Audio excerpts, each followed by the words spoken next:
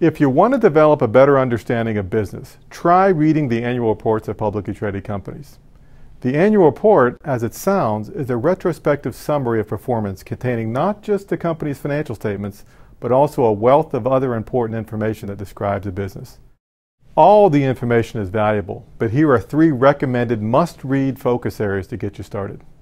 First, the CEO letter.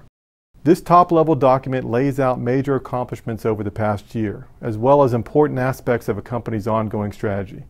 As most good leaders will do, the tone of these letters err on the positive side, but occasionally you'll find reference to corporate blunders, and hurdles the company faced are also spelled out.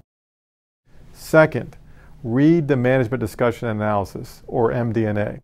This is typically quite long, but in it you'll find, in management's own words, great detail about how and why the company has performed as it did. It also lays out critical business risks, and importantly, you can get an understanding of company challenges and nuances specific to that company's industry by reading the md&a. Finally, review the financial statements. Depending on your level of knowledge, this part may be tough, but don't fret if you're just a beginner.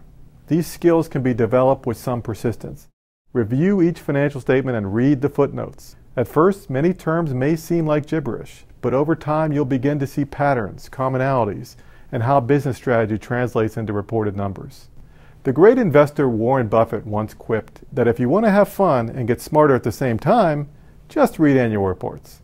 Like most things worthwhile, what might seem like early pain quickly becomes enormous gain.